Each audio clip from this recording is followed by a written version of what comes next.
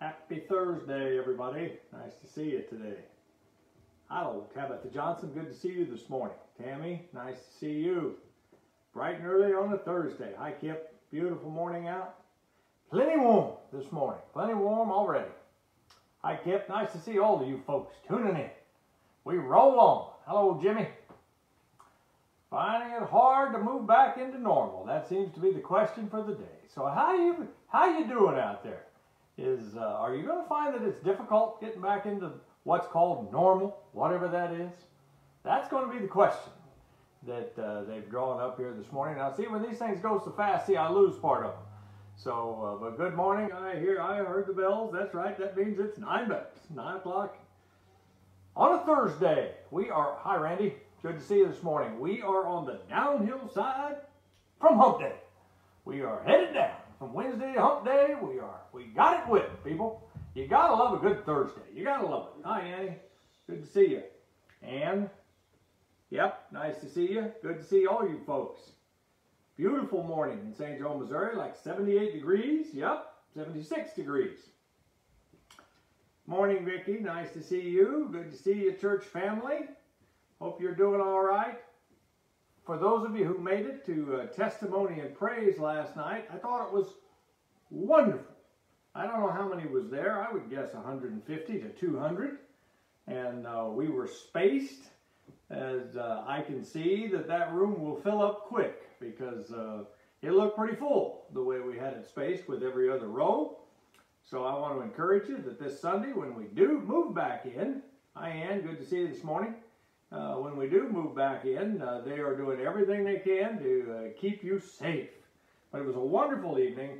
Michael Dicus and his crew, I'm going to tell you, are anointed from the Lord. And there are good things ahead for that young man as the Lord has his hand on his life, and you can see the anointing from the Lord. And he's just letting the Lord lead. And it was a good service last night, young man. You let the Lord lead. And that's what you do.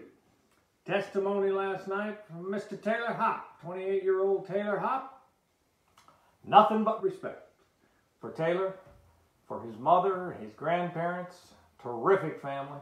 And they've raised a son and grandson, because what a testimony. Another thing, there's good things ahead for that young man. His life's about to turn. He's been through a number of things, and his faith is rock solid. And he's working through it day by day. But the Lord is about to just open the windows of heaven and pour out blessings upon that young man. I can see it coming. And there he is now. How you doing, Tay? I like that. Tay, nice to see you again. Nice job last night. So it was good to see Alyssa's mom and dad there. Terrific people. And the Lord is certainly working in their lives. Certainly strengthening them day by day. And her sister, that was good to see. The question this morning is very simple. How difficult is it going to be for you to get back to normal in this world? Things are starting to open up, loosen up a little bit. You began to see some of that last night. Last night was almost a trial run for Sunday morning for everybody involved. And I think everyone has passed the test. I know the Lord passed the test. He was there. And looking forward to that this Sunday morning. By the way, it happens to be Father's Day. Oh, you gotta love a good Father's Day. I think I proclaim once a month. One Sunday a month should be Father's Day. Why wouldn't you? Good to see everybody this morning. We are in Matthew this morning. Matthew 11. If you want to get a jump on the crowd, get tuned to Matthew 11. And we are in the New King James Version this morning. We're going to let a few more people climb on. We've got a question out there. How difficult do you foresee getting back to normal, so-called whatever normal is? Is this going to be a piece of cake like riding a bicycle? Did it once, I can always do it again. Is it going to take some time? Is it going to take some time to get back in there? Is it going to take you some time to get back on an airplane again? Is it going to take you some time to go to some events? Or how do you see it playing out? I'm looking forward to your comments. I will try to glance at those as they roll up here, because we're going to give you just one more minute. If you don't have your coffee cup full, you need to get it full. And by the way, mine's not full. Anybody around here with refills? Yep, Taylor, good job. Absolutely good job. You can tell when people let the Lord speak through them, because that's when it's like, not only was this good, this was anointed. And last night was anointed of the goodness of the Lord. A man that was not afraid to say, I haven't worked through all of this yet. But it's an ongoing, and I got to respect that. Rather than saying the Lord was faithful, being able to say, I'm working through it as we move along. And I respect that. I can work with that. I can get behind that, underneath that. So, no more parking lot service this week. We're going back inside. We're going to bust the doors down and go back inside. And so that's what's going on today and this week. I am going to speak with you again. About a month ago, I was in St. Louis, and I was eating locusts and wild honey. Remember that? On a Saturday night, we talked John the Baptist, talked about him at length. I'm going to talk about John the Baptist just a bit again, almost adding on to what we spoke about then. The scripture today is in Matthew 11, 16 through 19, once again in the New King James. I think Jesus, of course, he knows the hearts of men. He knows the hearts of men and women. He understands that. But I think he's at times dumbfounded at people and the frustration that say, you people are amazing. As much as God has done for you, and yet you still find time and find reasons to complain. As much as we've tried to make this obvious that I am from the Lord, that I am from God himself, and you just continue to reject it, and that's kind of where we are. He's talking about this generation, and he's saying, I can't understand you folks. I mean, it is baffling of the mind, is what he's saying. And this is where he starts in chapter 11, verse 16 through 19. And if you have a red version Bible, you will find that every word in here is in red. So I would say this is worth paying attention to. I don't know that I've ever heard this spoke about or talked about, but as I read this, I absolutely love the last verse of this. It all says this, but to what shall I liken this generation? It is like children sitting in the marketplaces and calling to their companions and saying, we played the flute for you, and you did not dance. We mourned to you, and you did not lament. For John came neither eating nor drinking, and they say, he has a demon. The Son of Man came eating and drinking, and they say, look, a glutton and a winebibber, a friend of tax collectors and sinners. And I love this. But wisdom is justified by her children. Wisdom is justified by her children. Now, Jesus compared this generation to a lot of little children sitting in the marketplaces. And they couldn't be happy with anything. They didn't want to play with anything. They were tired. Nothing was good. Nothing was right. We're not doing it. Whatever you suggest, we're not doing it. He likened this generation to children in the marketplace. Yes. Everything someone said, they found fault and criticized. No matter what you wanted to do, they had a reason why we weren't doing this. We're not playing those games. These people were compared to like bullies. Bullies, where a group of people would gather up against someone else that was maybe not quite like them, that was maybe just a little bit different. And they would make fun of them and berate them and criticize them. Nothing is more hurtful when you see it on television of a group of kids that are bullying. Usually it's a group bullying one or two, but it's usually a group gathered up on a minority of kids and bullying them. There's nothing more hurtful than that. To be made fun of because you're a little different or you don't quite come up to our standards. Sometimes with kids, it's more of survival. If we bully you and make fun of you, then others can't be making fun of us because they're laughing with us. So they do that so that they're not the one in that position. Now maybe you've been there before. Maybe you've bullied other children. As you remember back, maybe at times we all have. And it's with sorrow that I think of that now.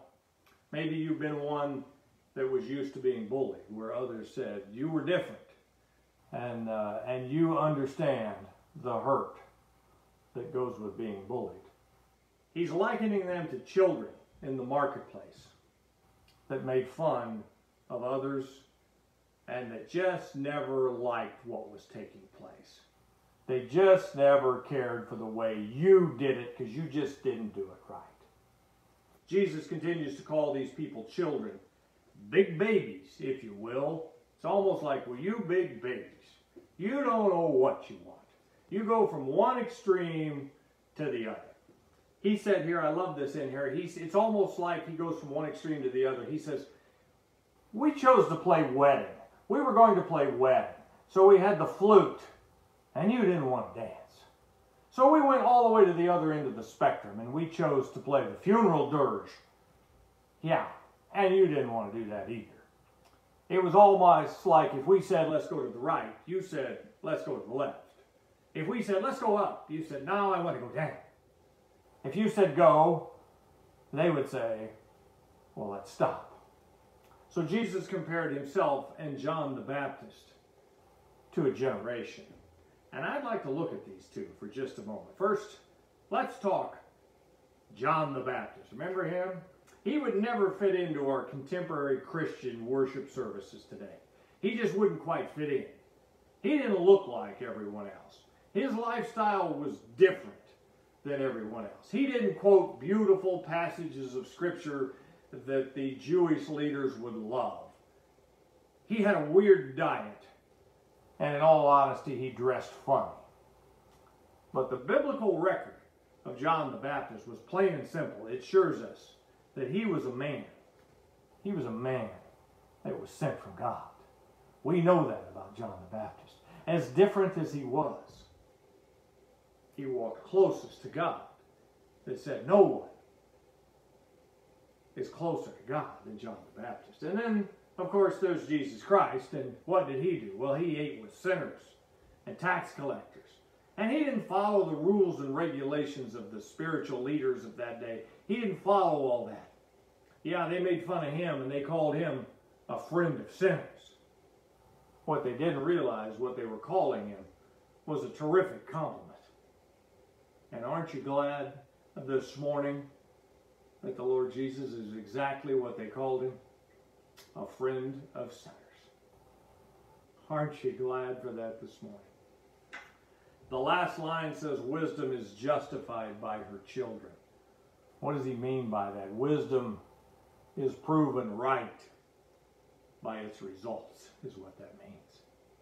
Wisdom, played out in the end, is proven right by its results, by its fruit, by the fruit that it provides. Yep. You can criticize John the Baptist all you want, but look at the results. He led thousands of people into repentance, preparing the way for the Messiah. He was the front runner to the one who would change the world.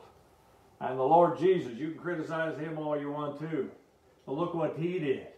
He taught, he worked, he loved, and he died like no one ever has.